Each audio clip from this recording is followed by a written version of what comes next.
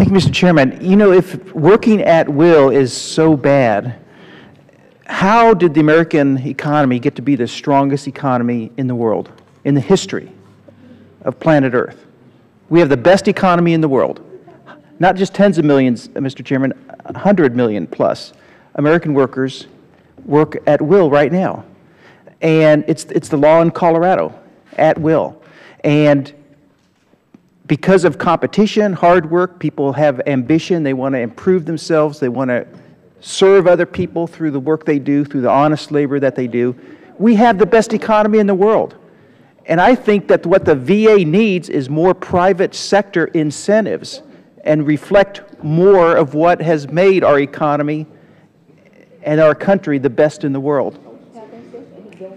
So I just think that this is a good bill.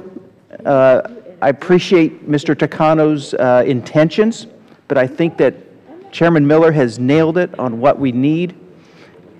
And we're here to reform the VA. Maybe we didn't all, none of us knew the depths of some of the problems when we began this session or last Congress. And things keep coming to the surface. And I'm angry, like the chairman said, about this ultimatum that they've said, given yesterday, $3 billion or we're going to shut everything down.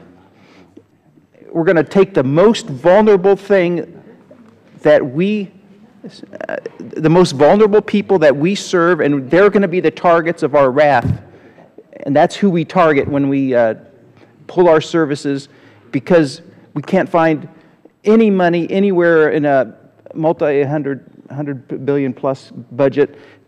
It has to go to those who are receiving care. You know, they're scheduled for operations or whatever. That's where we're going to target our, where we shut things down. So, Mr. Chairman, we have to reform the VA. This is a huge step in that direction. If there are things that are not perfect in the bill, let's work on them on the floor. I'm not saying this has to be perfect, although I think it's pretty darn close. But let's work together on the floor. And this is a big step in the right direction. It's a step toward reform, and we should not be afraid of adopting some of what the private sector has for the VA. When you look at how successful our country is, look at America. That's all I can say. Mr. Chairman, I yield back. Thank you.